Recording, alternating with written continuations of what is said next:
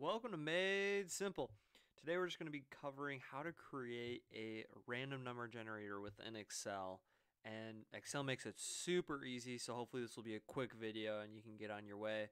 But before we begin, make sure you subscribe and smash that like button. Please, it will really help me out with algorithms and help me grow a little bit. Excel basically has a function that will do all of this for you. So for example, let's say we have a minimum value and a max value we want between our number set. So we want it to generate, let's say, a random number between 1 and 100, and then 101 and 1,000. Nope, not 100. 1,000. And then let's just say 1,001 and 2,000.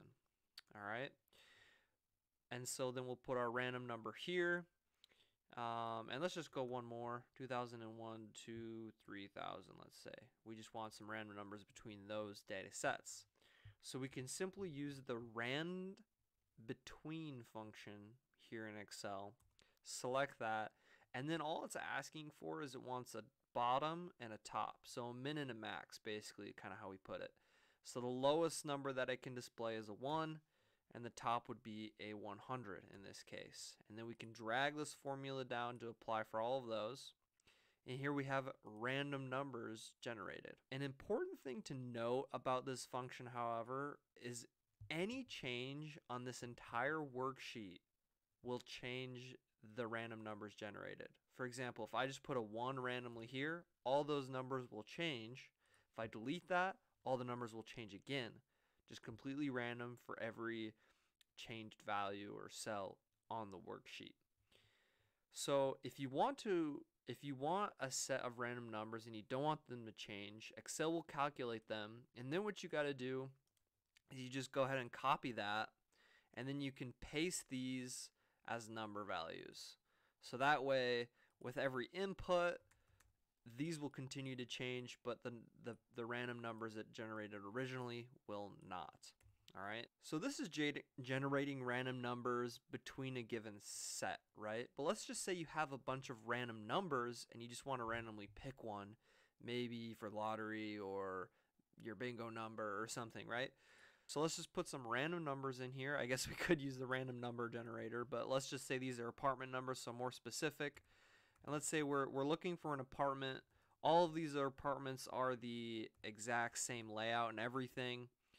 And so we don't really care which one we rent or live in.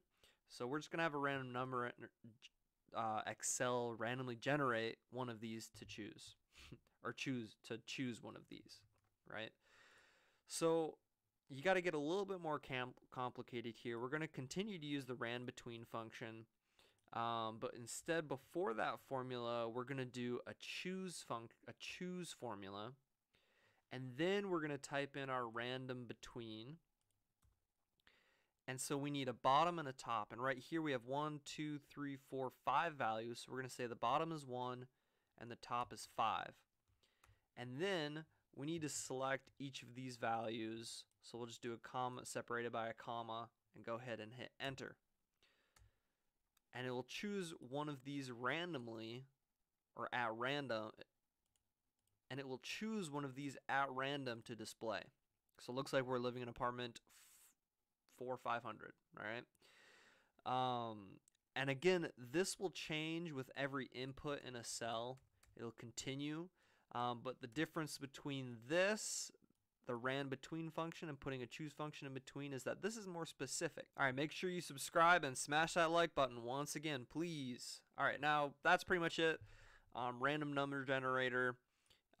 If you have a set of values or a range of values, pretty easy to set up. Or if you even have a given amount of, if you have given values and you just want Excel to choose one of those, also very simple.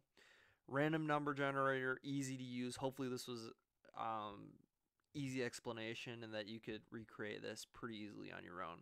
All right, and just to finish us off, as always, make sure you subscribe and smash that like button. Thanks. Have a good one. Bye.